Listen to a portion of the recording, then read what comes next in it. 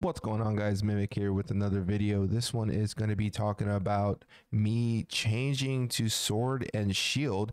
If you guys have been watching my other videos, you'll know that I was a great sword dagger main for about two and a half months. Played the siege through using the great sword and dagger, had a blast doing that. But I wanted a change of pace, so I wanted to just drop this new video and kind of explain why I went sword and shield and kind of give you my thoughts on that. So thanks for watching. If you haven't liked, go ahead and like now. If you want to comment, throw a comment in the comment section, and if you want to give me some love, all you got to do is throw me a sub. Let's jump in. So sword and shield is kind of like the new meta right now. It kind of blew up, I would say, right before or right slightly after the server merged. We started to notice a lot more sword and shield players. Now I still have my great sword. My great sword is, I'm still a DPS. I still do tons of DPS actually. But with the sword and shield change, it's going to give me some more survivability. I'm going to be able to kind of dive like that midline area. And then with the sword and shield, they give you counter barrier. This is what counter barrier looks like. And essentially what happens is when you have your counter barrier on, you reflect damage. So I'm going to be able to pop my counter barrier in, and then I'm going to be able to jump into the midline and, reflect some of that damage that's getting focused on me. It gives me a little bit more survivability and a little bit more tankiness. That was my main thing, was when I played Greatsword Dagger, I had a lot of burst damage, but I didn't have much survivability. And for me, that kind of killed it in a sense, because I felt like, what's the point of being so bursty if you get, stunned one time and you're dead? Right? It kind of made the game not as enjoyable as I wanted it to be.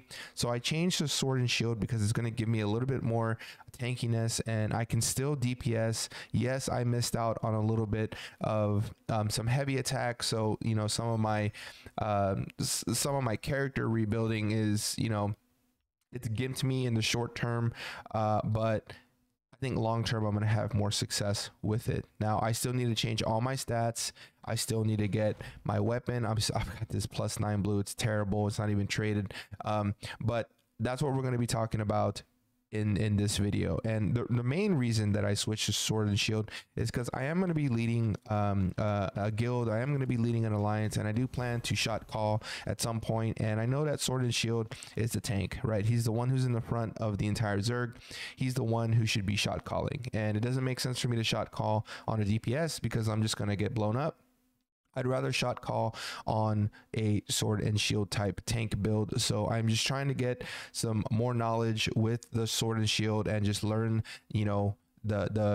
the role, and learn its weaknesses, its strong points, so that I can create strategies when I am leading content on how to counter the tanks and how to counter enemy pushes, things like that. So I figured I would go sword and shield just to give me a wider range of knowledge in the game, to figure out how the different roles are played and their weaknesses and strengths. So overall, that's the main reason that I decided to switch. Now, I also, I'm getting ready for NA launch. We don't know when the launch is coming out yet, but I'm thinking within the next 6 months. So I should have a few months under my belt as sword and shield. So when it does come out, not only do I understand the great sword dagger fully, but I also understand the great sword and shield fully as well. So it's just going to make me a better, well-rounded player at the end of the day. Now it is a change of pace. It's a way different play style. You're not as bursty, so you can't really like jump on a target and kill him instantly. But if I get my full combo on you, there is a chance that I do kill you. So it's not as bursty, but it's still very, very, very strong. And I have murked a lot of people as sword and shield, and excuse me, and it feels really, really, really good. So so my builds and stats on here is, the first thing I need is, and I've talked to my guild about this, we need to do Chernobog, because the best in slot for DPS is DPS tank is going to be that Chernobog beheading sword, because it's going to give me blocking a melee attack, apply sleep to the attacker for 3 seconds. So as a DPS, I'm going to be doing a lot of blocking. I'm going to be fighting a lot of melee. When I do block them, I'm going to sleep them for 3 seconds, and that cools down is every 20 seconds. So 3 times a minute I can sleep someone. That's very strong as a frontline DPS slash tank bruiser build. So the best in slot for me is going to be the Chernobog's beheading sword. That is going to be probably the main sword that I'm trying to get, so that I can move this +9 blue, which I have now, just a temporary sword. And when I get the Chernobog sword, I'll be able to roll that into the sword, and then I'm going to I'm gonna +9 it, right? So I still have my daggers here with the heavy attack chance on there, so I'm gonna just keep them kind of in the background. So if I ever do want to go back to daggers or something else happens, I can always use these later. So for now, I'm just gonna throw them actually in there because I don't need them. But yes, the beheading sword, I'm not even sure if you can get heavy attack on it. I'm sure you can. Let me see. Sword, where is it? Beheader. So yeah, you can get heavy attack on it. Obviously it's so expensive. Look at that, 12,000, ridiculous. And you can get max health, which is great. So it's probably best in slot for a DPS slash tank is that beheading sword. Now also I am keeping the General Fury's set, so I have the helmet here, and then I also have the boots that's going to give me that heavy attack chance on my greatsword. So I'm keeping that. That's not going to change. The thing that is changing though is my top. So I'm going with the Transcendental set. This comes highly recommended from one of my guildies, NB4. He said that, you know, from a hybrid tank slash DPS you know, build, you're going to want to get CDR. So if you look at the +2 set effect is the cooldown speed of 7.5. It does give you +2 perception at base 0, +300 max health, and then that stamina regen is +165, which is great. And this is at +0. I need to level this up to +6. But actually, you know what? Let's do that now, because I had made some gold earlier. I had made a video on these little orbs, the mystic keys, and I got some gold today. So let me actually just level this up right now. So we're gonna go here, sorry, transfer, and there it is. We're gonna move this to +6 here. Let's see, it costs 460 gold. K gold. You can see the melee defense is gonna go up, my range defense is gonna go up. I'm gonna get 1 more perception, I'm gonna get a couple more health, and my stamina regen is gonna go up as well. So let's go ahead and just pop that over. Beautiful. So that's +6 now, so that was nice. And then what I need is the pants. So you can get the pants doing tyrants, which is going to be the secret dungeon here. If you go to tyrants down here, you can see here he drops the transcendental I can't say that word, salvation pants there. So once I get those pants, I'm going to get another 3 wisdom, I'm going to get some nice DR, I'm going to get that resistance, and then I am going to get that cooldown speed 7.5. Now the reason I want cooldown as a tank is because I'm going to be wanting to keep my counter barrier up pretty much 24/7, and I'll read it real quick. It just says shield block chance 39% for 9 seconds on evading magic or range attacks, defending against a fury attack, or using shield block. Perform a counter attack that deals damage equal to 250% of damage reduction. So the more damage reduction you have, the more damage you're going to do on counter barrier. Now the reason, yeah, like I said, the reason you want that cooldown speed is because if you have this counter barrier on, the more you have this on, the better. So you pretty much want this on 24/7. If you can have this on 0 cooldown and just have it on the entire time, you're going to be much more effective on the battlefield, and you're going to survive a lot longer. And ultimately, yeah, it's just, you're just going to be doing way more damage. So that's the goal, is to have this counter barrier on, you know, as often as you can, so that you can just continue to do damage. You can see I've got a 5-second cooldown there from when the counter barrier is able to be used.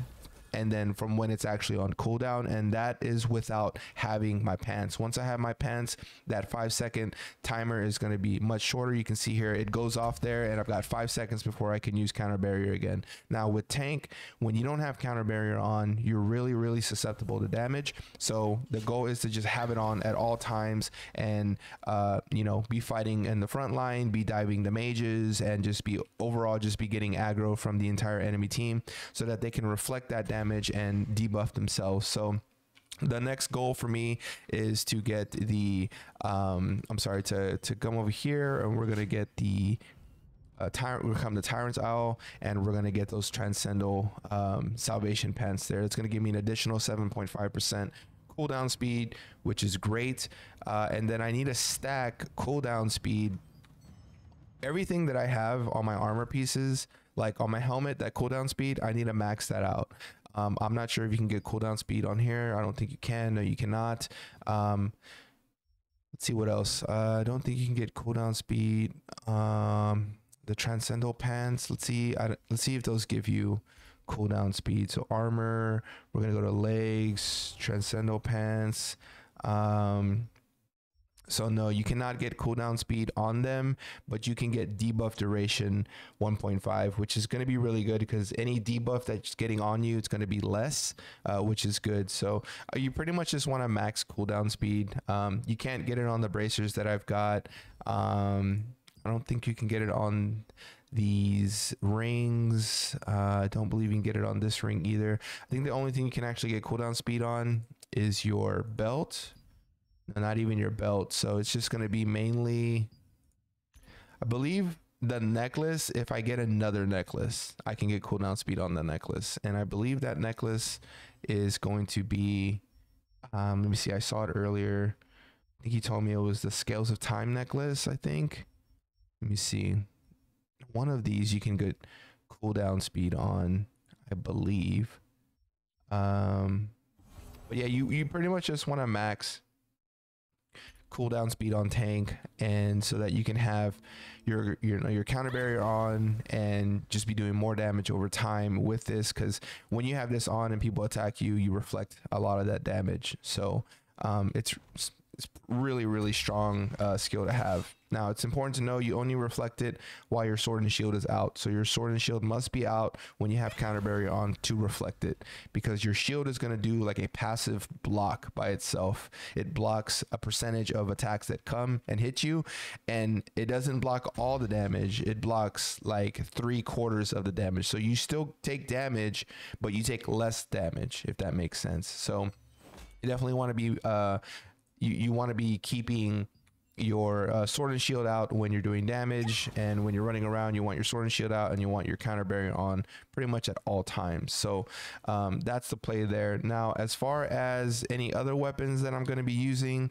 you know, I'm still working on getting my sword leveled. You can see I barely am level 5 on it. I got to do a lot more to get it to that level 8. They unlocked it. I think you can unlock it all the way to 10, I believe. But I'm still leveling this up. I did manage to get all my skills to purple, and I did manage to get all my passives to purple. So I mean, I'm as max as I can get. There's still some little min-maxing that I can do on here. I still need to get my my counter barrier to level 5, which I do have some skills here. I have some skill boxes here, but I need to kind of just go through them and see what I'm trying to level up, you know, the quickest, and kind of go from there. But I mean, outside that, that's kind of the goal. Is I need to farm my armor pieces. I need to get my sword. That's like very important for me. I need to get my sword, the Turner Box sword. That's going to be huge. I'm gonna get that to plus 9 as soon as I can. And then I'm just gonna level that up. I need to farm my contracts, because I need to get my weapon contracts. I'm actually gonna do that right now after I shoot this video, is to go farm all my weapon contracts. I have a bunch that I need to do so that I can go ahead, and when I do get the Chernobyl sword, I can level that up really quick. I'm gonna do that in one swipe. Should probably, I don't know, cost me like 5 to 6 million gold, and then it's probably going to cost me about 500 or 600 of these growth stones. So that's the next thing, is to just get my Chernobyl sword. Then I'm going to get the Transcendental Pants. And as far as my cape, obviously the best cape that you can get for the best cape that you can get for tank is definitely going to be the cloak here, the Commandant's Grandeur. It's the best cloak. It has the max health and it's got damage reduction. Remember, everything is on cooldown and damage reduction for tanks. The more damage reduction you do, the more damage you do pretty much on your counter barrier. So that's going to be best in slot, the Commandants. The thing is, though, my Elite Assassin's Cloak is pretty good already, so I'm just going to probably hold on to this until I get this Commandants drop. And the Commandants drop would honestly, the only one I would roll on would probably be the one that dropped if it dropped with max health. So I'm going to keep all my DKP points for that. And when this drops in the guild raid, if I have enough DKP points, I may roll on it so that I can get the max health Commandant's cloak. But for now, I'm just going to keep my Assassin's Cloak. It's got, you know, max health on it. It's got the skill damage resistance. It's got weaken resistance on it. I don't even know. Let's see on this cloak here. I don't know if they have. Yeah, I mean, I pretty much have the best in slot for it. The weaken resistance. I could have went with debuff duration or bind resistance if I want. But I think weaken resistance is pretty good as well. So, you know, that's maxed out +9. I'm probably going to hold on to this for a while. I don't really want to switch out my necklace either. That's pretty good. It's got the melee endurance and melee defense on it. It's got skill damage boost, weaken resistance, and that buff duration as well. So this is going to be pretty solid as well. I don't think I'll, you know, change my necklace out anytime soon unless I get a drop that's just really good. And then the belt is really good too. You can see here my belt is pretty solid. It's got the max health on it. It's got the damage reduction, which is beautiful. And then it's got weaken resistance, that debuff duration on there, and the health regen, which is not the best. I need to get actually max health on it. I need to get the skill damage resistance on it. And then I can probably keep the debuff duration on it as well. So yeah, there's some, you know, I need to farm the butchers so that I can get another, you know, Duke Magnus belt and see if I can get that one with max health and then roll that into this one and then do some changes there. But outside that, it's pretty solid. My rings aren't too bad either. It's got skill damage boost on there. Of course, I need to level it up soon, but again, I'm free to play, so I'm not swiping. I'm not able to just get a bunch of skill damage boost on there. I can't max out my max health. This one has got skill damage boost on it. It's got max health. So for free to play, I'm doing pretty well. The only thing is my bracers is lacking. I need to get max health on it. I need to get that skill damage resistance on it, and I need to get the debuff duration on it. Collision resistance is actually not terrible, but again, I'm free to play. I haven't swiped on this, not even $1. All free to play. I've done this all just by grinding. I think I'm doing pretty good for free to play, to be honest. Obviously these boots are, you know, going to be awesome. I need to get the melee evasion on it, maybe some range evasion on it as well. And then it does have the range endurance already, but the best in slot is going to be that movement speed. So I would benefit greatly from the movement speed. I just don't have Lucent right now. I've been spending a lot of my Lucent to, you know, get all the stuff that I needed for the change. I used some of the Lucent so that I could, you know, buy a bunch of purple Marins, and then I got those purple Marins, which are really cheap right now. So it actually didn't cost me too much. I mean, look at them, that 47, maybe about a month ago, these were selling for 150, 160. Now the price has dropped since merge, but, you know, I had like 2,000 Lucent. I bought a bunch of these Marins. I bought, I don't know, probably like 10 or 15 of them. Spent about 1,500 Lucent. And then I got all those Marins, and then they were able to kind of push all these to purple. So with about 1,500 Lucent, I was able to get everything to purple. I had a whole bunch of these blue, where are they at? These rare parchments. I had a whole bunch of them already saving. So save these when you get them. You may think you'll never use them, but they're really good if you want a skill change. And I used a bunch of these. I even dissolved some of the purple ones so I could get blue. And then I use all those parchments along with the Marins so that I could level up all these sword and shield skills. And you can see they're all at least purple. Now, obviously, they're not as nice as my dagger ones were. My dagger ones were like +2, +3 across the board. But it's just the name of the game. I'm not going to swipe. You know, I'm not going to swipe in game, especially playing KR, to get these conversion books, right? To do a 1-to-1 conversion. I'm not going to swipe in KR for it. I'll just play it as free to play and do as much as I can. And when NA comes, if I am going to swipe, I'll do it on NA, but that's kind of where I'm at now. That's all my gear. The hands, I'm kind of up in the air. I don't know which hands I actually want. I do need to get better ones. I don't know which ones I actually want yet. I haven't taken the time to actually look at which hands I want. I'm pretty sure, like, obviously good ones would be like, you know, the Ghost Wolves are probably pretty good, but I'm not going to be able to get a set, right? Because I already have the head, I already have the feet, and then I have the chest and the legs. So the last thing is my hands. So my hands are going to be just whatever I decide to float on the hands. I got to kind of run through all of these, figure out which ones make the best sense for DPS / tank, and then I'm probably just going to buy those and level those up to +6.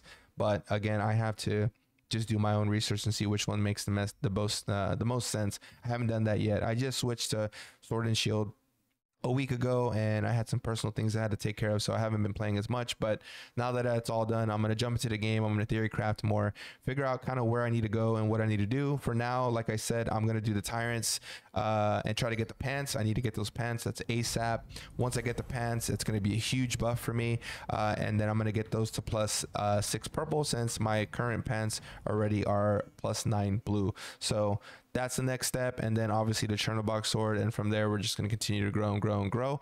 I'll be putting out some content, some PvP content, so you guys can see me in PvP, so you guys can kind of see how the Sword and Shield plays in PvP with Greatsword. I'm not the best at it yet because I'm not used to frontlining, but I am getting better at it. It's probably going to take me at least a few weeks to get really comfortable in the role. Like I said, I was playing Greatsword Dagger since the inception of the game, and I had a blast with it. So much damage, but I just wanted to, you know, change the pace a little bit, see if I could learn something new, and this way I could be better prepared for when NA launch comes. I may even switch again depending on when NA launch comes. You know, if it doesn't come for after 6 months, that gives me more time. Maybe I'll stay in Sword and Shield for a couple months, 2 or 3 months, and then I'll switch again. Maybe I'll try bow, or maybe I'll try staff. You know, I want to try all the different roles so I can see which one I actually like the best. I know Greatsword Dagger was amazing, but now I'm trying Sword and Shield and see how that plays out. If I don't like that, or I get bored with it, maybe I'll try DPS again. I'll go staff, or I'll go bow. So I'm just constantly, you know, evolving, constantly trying to have different fun with the game so it doesn't get stagnant, and just learning new tunes. But that's kind of where I'm at.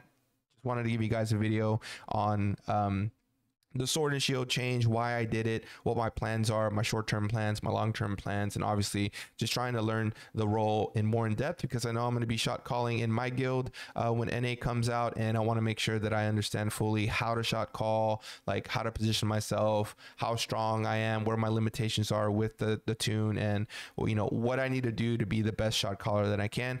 Again, real quick plug, if you guys have not joined my Discord, please join the Discord. I am building the Discord up. I want to get to 300 members at least, so that when the game does launch, I can have some applications going out to you guys. You guys can apply to the guild, get into the guild, and if you're not in the primary guild, which is Blackthorn, I'm going to have 3 subsidiary guilds that are in our alliance. You may be able to join them as well. If you haven't joined the Discord, please join it. You can see it in my description on my channel.